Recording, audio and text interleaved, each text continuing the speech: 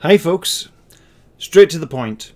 In a time where Vladimir Putin is trying to deny the existence and legitimacy of Ukraine and its own unique language, culture and history, now is indeed the time to explore Ukrainian history. Georgie over at Kings and Generals channel reached out to me and many other history YouTubers and proposed Project Ukraine. This is a playlist dedicated to telling the past of the Ukrainian people to aid them in the present. Your likes, shares and indeed your donations to the charity we are collaborating with will have a direct impact in aiding the most vulnerable citizens of Ukraine. We have partnered with the Babyn Yar Holocaust Memorial Center in Kyiv, which was bombed by the Russian troops at the start of the invasion. Today, the foundation has transformed its projects, refocusing its resources and efforts on purchasing and delivering humanitarian aid to civilians and evacuating people from combat zones. In the first week of April, the centre provided over 7,000 food baskets to patients and doctors at Kyiv hospitals, to bomb shelters in Kyiv underground, as well as to people with disabilities and elderly people who cannot leave their own homes. They also provided targeted assistance to over 3,000 people, delivering specific medications, food and hygiene products on individual requests. We hope that viewers would consider donating to this noble cause and help with the humanitarian situation in Ukraine.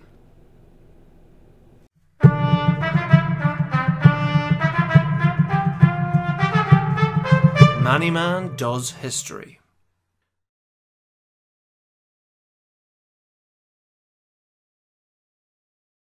It is April 2022 and the world has been watching the Russian invasion of Ukraine. Ukraine declared independence in 1991 with the fall of the Soviet Union. But even before that, the peoples of these borderlands have expressed their independence in different ways throughout history. Being part of the Eurasian steppe, large flat grasslands, the territory around what we now know as Ukraine saw many peoples and cultures pass through over thousands of years, and indeed many people settled here too. In the early Bronze Age, you had the Yamna culture, who built massive tombs for their dead. Other cultures came through the Iron Age, including the Scythian kingdom, and as ancient Greece came to prominence, they colonized areas along the Black Sea. Persian Emperor Darius subjugated much of these areas, but they would later continue as Roman and Byzantine cities. Further north of the Black Sea emerged a culture centered around where would become Kyiv, which was one of the earliest Slavic cultures in Europe. To the south, Germanic tribes of Goths and Ostrogoths came and conquered. And then the Huns came and conquered, but were ultimately defeated by the Ostrogoths. As a reward, the Romans granted the Ostrogoths land in Pannonia, creating a power vacuum further east, filled by the now spreading Slavic peoples. Some of these folks, known as the Antes, helped defend the Eastern Roman Empire. After an attack from the nomadic Pannonian Avars, the various Slavic groups became scattered and isolated. Along the northeast coast of the Black Sea, the Bulgars formed Old Great Bulgaria, only for it to later come under the control of the Khazar Khaganate. Records from this time can be scant and sometimes conflicting, depending on when and where they were written, so elements of these details are worth taking with a pinch of salt. The city of Kyiv was conquered by Oleg of Novgorod, a prince of Viking descent. He established Kievan Rus, a massive kingdom spanning much further north.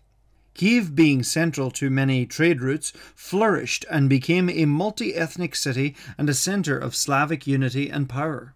60 years later, they went to war with the Byzantines, but they lost.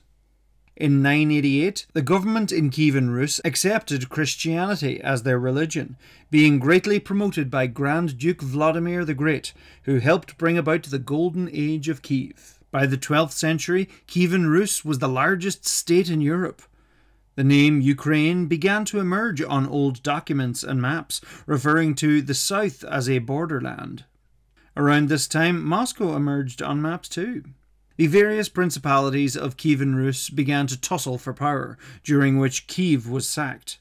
Decades later, the Mongols invaded, driving the Kuman people of Crimea up into the mountains and laying waste to Kiev, forcing most local people to flee.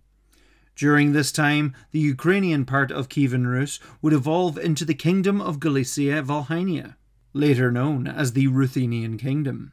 The Cumans would eventually emerge from the mountains again and begin to mix with other people living in Crimea, ultimately becoming the Crimean Tatars. The Turkic people of the northwestern Mongol Empire, known as the Golden Horde, would separate, becoming their own Khanate. The northwestern powers of Poland and Lithuania fought off the Golden Horde and took control of Ukraine. Ukrainians at that time were known as Ruthenians, and they had much influence and success in their own region under Lithuania. Poland would gain more control over Ukraine, bringing in an influx of Polish people and other groups, ousting Ukrainians from power and influence and forcing them into central Ukraine. As the Golden Horde's power waned, the area around Crimea formed its own Khanate. This ultimately came under the control of the Ottoman Empire, who would begin funneling enslaved Ukrainians and other Slavic people captured by the Tatars to the Middle East. As Polish oppression intensified on Ukrainians, they rose up in rebellion in 1490, led by Petro Mucha. In 1569, the Polish-Lithuanian Commonwealth was formed, with Ukraine coming under the Polish crown. During this time, the new ideas of the Renaissance spread through Poland, and with it came Polish promotion of Catholicism.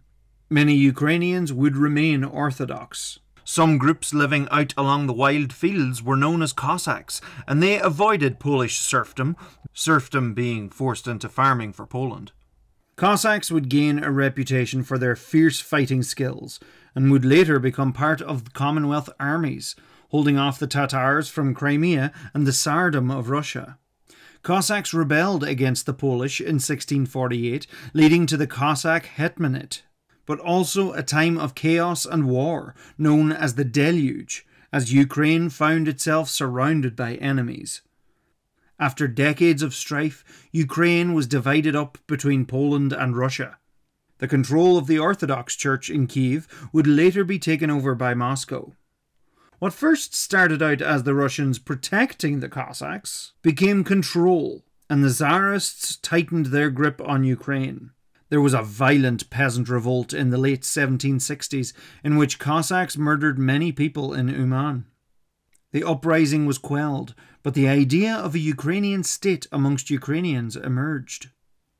In its ongoing wars with the Ottoman Empire, Russia took control of Crimea and ultimately dissolved the Crimean Khanate. At this point, I would just like to draw attention to an Irishman named Denis McClare, who had travelled to where is now Ukraine and became a very successful landscape gardener. I mention him here as I had been working on a project with Martin Reuter of Multicultural Ukraine Exchange Network to make this interesting connection between Ireland and Ukraine. Sadly, Martin passed away in late 2021. So I include this here as a tribute to both Martin Reuter and Denis McClare. At the same time as the French Revolution in the West, Poland found itself slowly but surely being conquered by its neighbours, eventually being divided up by Prussia, Russia and Austria. Ukraine would now lie divided between the Russian and Austrian empires. Russia began banning the Ukrainian language and culture in order to Russify them, but Ukrainian nationalism rose amidst the oppression. Many Ukrainian intellectuals fled to the western, now Austrian side of Ukraine, where they would be used as political pawns by the Austrians. Throughout the 19th century, Russia was an ever-growing power in Europe, so much so that the British, French and Ottoman empires combined their strength to fight and defeat Russia in the Crimean War. The Russian defeat banned Russia from building a navy along the Black Sea and led to a move to modernise Russia, including the abolition of serfdom, affecting the workers in Ukraine. In the late 19th century, many Ukrainians travelled to the New World, to Canada, in the similar prairies of Manitoba, Saskatchewan and Alberta. Many would follow throughout the 20th century. With the outbreak of World War I, any Ukrainians and other Eastern Slavic people living on the Austro-Hungarian side of the border were put in concentration camps seen as Russian sympathizers. As the Russian Empire crumbled to the socialist revolutions of 1917 and the ensuing brutal civil war, Ukraine fought for its independence, but the region devolved into utter chaos as many factions claimed control. From the anarchy ultimately emerged the Ukrainian Soviet Socialist Republic, which became engulfed by the growing power of the Soviet Union. As Joseph Stalin took control of the Soviet Union, he had all the food produced in Ukraine and other steppe regions distributed elsewhere to more industrialized areas across the Union, causing between 6 and 8 million people to die of starvation, helping to depopulate Ukraine. This atrocity is known as the Holodomor in Ukraine. As Nazi Germany invaded the Soviet Union in 1941, some Ukrainians saw them as liberators. The controversial figure Stepan Bandera proclaimed Ukraine as an independent state, pledging to work with the Nazis. But the Nazis arrested him and established their own Ukrainian state. Some Ukrainians would collaborate with the Wehrmacht to fight their Russian oppressors. Others fought for the Soviets. Bandera's followers fought both sides, still vying for total Ukrainian independence. Many atrocities were committed in Ukraine, some by Nazis, some by collaborators and ethno-nationalists. Let me be clear about this. The politics were messy, and many across Europe collaborated with the Nazis in various ways. Just because there were some Nazi collaborators does not mean everyone was Nazi collaborators. As the Soviet Union pushed back against the Nazis, Stalin had the Tatars of Crimea deported to Uzbekistan, Stalin looking to further Russify Crimea, just in time for one of the final conferences amongst the Allied leaders of World War II to be held there. After the Germans surrendered, the Crimean Soviet would be dissolved and it became part of the Russian Soviet. Ukraine managed to amend their constitution so as to gain a certain international separation from the USSR while still being a part of the Union.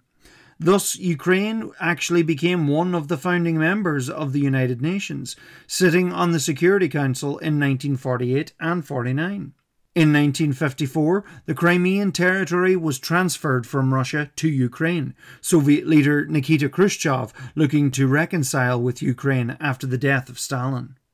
The 1980s saw Ukraine on the UN Security Council again, but 1986 saw the Chernobyl disaster, in which a nuclear power station went into meltdown and spread radioactive material across Europe. During the time of Perestroika, when Soviet restrictions were eased, many Crimean Tatars returned to Crimea after their long exile. When the Soviet Union collapsed in 1991, Ukraine declared its independence, approved by referendum.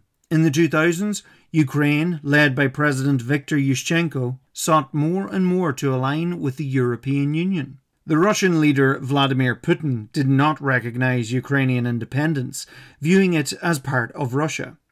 After the fall of the Soviet Union, the industries and services formerly owned by the state were snapped up by Russian businessmen who would de facto control the country as oligarchs. Russia had lost decent access to several of its important ports, and Ukraine's prominent position on the Black Sea was not to be allowed leave so easily. In 2013, Ukrainian President Viktor Yanukovych refused to sign the Ukraine-European Union Association Agreement and sought for closer ties with Russia instead. This sparked protests in Kyiv, leading to violence with the police. Eventually, the Ukrainian parliament voted to remove Yanukovych, who fled to Russia. Not long after, Russia invaded and occupied Crimea, forcing a referendum of annexation back to Russia, a referendum denounced as illegal by the EU and USA. In the wake of this, pro-Russian separatists in eastern Ukraine rose up, leading to the ongoing war in Donbass. Ukraine, however, moved closer in aligning itself with the European Union, joining the deep and comprehensive free trade areas, being allowed easier access to the Schengen area, and edging away from the Commonwealth of Independent States, an economic body consisting of several former Soviet states. In 2019, Ukraine changed its constitution to suit the EU and NATO, and former comedian Volodymyr Zelensky became president. The United States President Donald Trump had his first impeachment over a phone conversation with Zelensky, as Trump threatened to withhold military aid to Ukraine if Zelensky didn't dig up dirt on his election opponent, Joe Biden. The US ultimately sent the aid, and Trump was acquitted. In 2020, the Lublin Triangle was formed, an alliance bringing together the old union of Lithuania, Poland, and Ukraine. As the westernization continued, Zelensky had pro-Russian channels banned in Ukraine as they broadcast in propaganda. With Ukraine looking all set to join the EU and NATO, Putin's forces invaded in early 2022. Expecting a swift victory, the Russians were met with the fiercest resistance from the Ukrainian people. We're here now in April 2022. You watching this in the future know more than me on how all this pans out. More and more stories come in daily about the atrocities happening there. Putin's official reasons for invading were to denazify Ukraine, the country who elected a Jewish president. Now, where there are fringe right-wing groups in the Ukrainian military, as with many armed forces around the world, Putin has used these fringe individuals as an excuse to declare war on the entire people of Ukraine. The world does not want this war. And with the outcry about the horrendous events of Ukraine and the care shown for the Ukrainian people, let us also remember that horrendous events too have been happening and continue to happen in Yemen, in Palestine, in Afghanistan, in Myanmar, in Ethiopia, and countless other places across the world. And this isn't a whataboutism.